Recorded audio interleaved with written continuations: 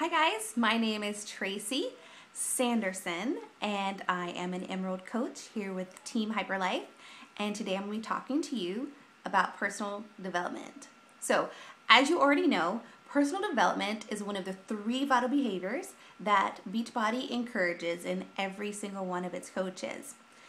So, personal development is one of those things that when you begin to incorporate it in your daily routine, whether you are, doing it first thing in the morning as part of your morning routine, it's during your lunch break, you are engaging right before you go to bed, whatever works for you, you are maintaining it as a daily habit.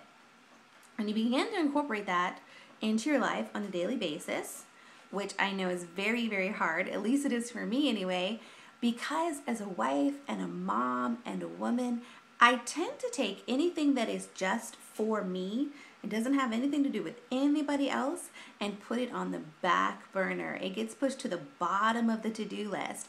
And that's a huge no-no with your personal development, because personal development is really the one thing, it's the one thing that's going to take you and who you are and just take you right over the top.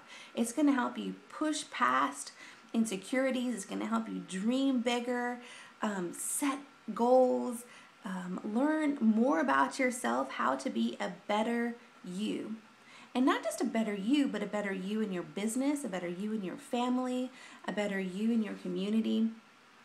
So I really want to encourage you, and I'm preaching to the choir at the same time, to make sure that personal development is something that you're doing every single day. And if you're not doing it every single day, you're working on setting that habit to be doing it every single day.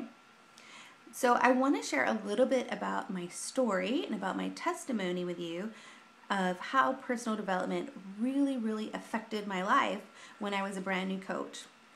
So about a year ago, I found myself in a situation that left me extremely wounded in my heart, in my soul, my emotions, my spirit, even my physical body was just really wrecked. And without the long version of the story, I'll give you the short version of the story. I was a children's director at a local church and found myself being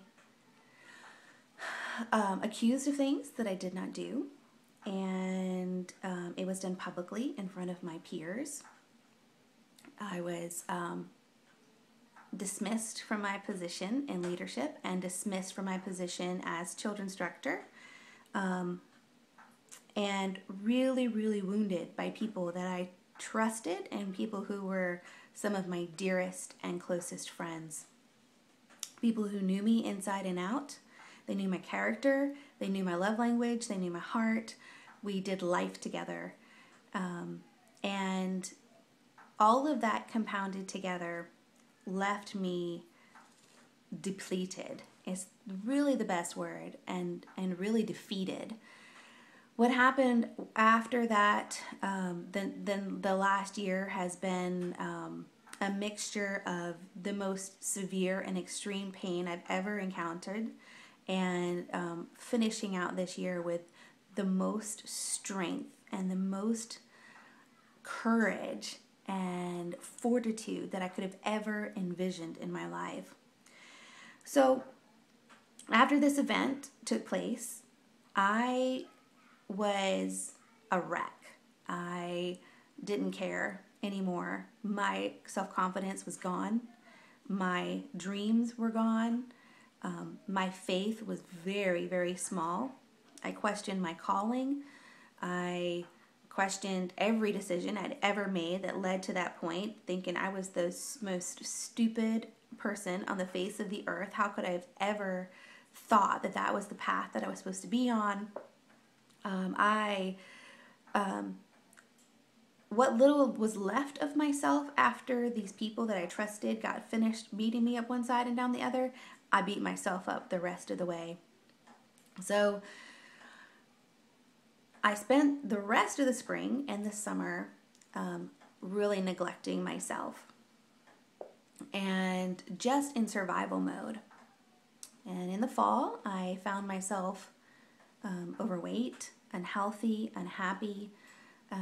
My physical body had taken a toll from the events of the spring, and it was showing in definite ways.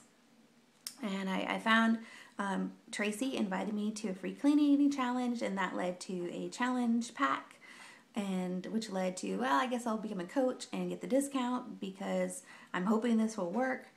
Well, little did I know that coaching would literally change my life. And when I say change my life, I mean take me from the very sad, very wounded person that I was, which is not me. I'm normally an extremely confident, extremely high self-esteem kind of person. I'm very much a leader and an encourager, and found myself, none of those things. And I wanted that back, but I didn't know how to get there. So I thought I would start with my body and begin there and see what else happened. Well, as you know, you are in basics and I was in basics, and we were encouraged to pick up a book. Ta-da! So I got my Compound Effect, and I also got a digital copy for my iPad and began to read through it. There was so much that took place just in the first few chapters of this book and the first few days of basics, and the listening to the National Wake Up Calls and engaging with such a positive, encouraging group of people. I felt myself begin to light again. I felt a light come on in me. There is a place in the Compound Effect by Darren Hardy that you'll get to, and he talks about how these mistakes from your past are things that were quote unquote failures, or things you've even blamed other people for. And let me tell you, I had a pretty big pity party blaming people for the situation that my life was in. And he says you need to own it. You need to take responsibility for those things. You need to go back through it, and you need to discover your hand and your role in those things. And at first it was really hard because I did not want to own any of that.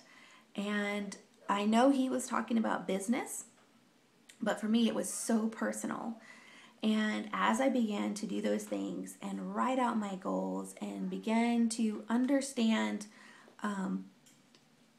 like long-term goals versus short-term goals, and how the decisions that I'm making now will change inevitably in my future, whether I just sit on my behind and do nothing, or whether I get my rear in gear and just make these small little changes every single day.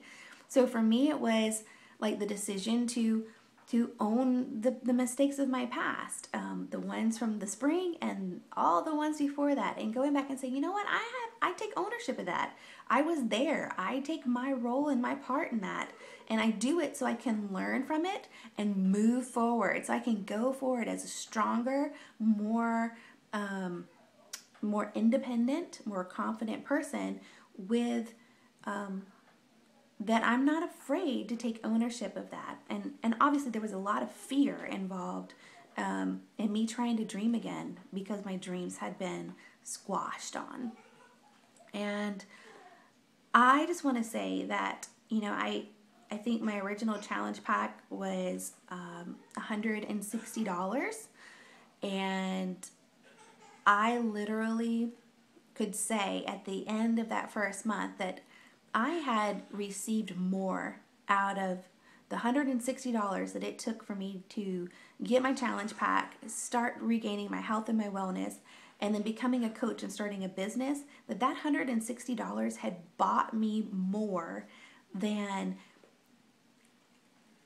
2 years at a psychologist and a business school could have ever bought me. It's really, truly amazing. And I love to talk about it, and I love to share it because it reminds me that, this is where I started, and I'm not that far into the journey, but I am so excited about what the future holds, and I'm really excited about what it holds for you as well. And I want to encourage you from the depths of my heart that you get engaged and plugged into daily development. And it might not be for you, but for me, one of the things that I can't do without something like the Compound Effect or GoPro, or right now I'm reading #BeMore by Sandy Krakowski. These are amazing, wonderful, incredible tools, and your team can give you a list after list after list of great personal development books, old ones, tried and true, to new ones coming out. But the one thing for me that is always there every day is the Word of God. And I just want to say that if that's something that is new to you, that you give it a try. If it is something that you used to do regularly, picking up the Word and diving into Scripture, to just do it again and just watch and see this journey be shaped and molded, and how parallel it is to what the Scriptures say of just encouraging one another, loving one another, accepting our faults and our mistakes.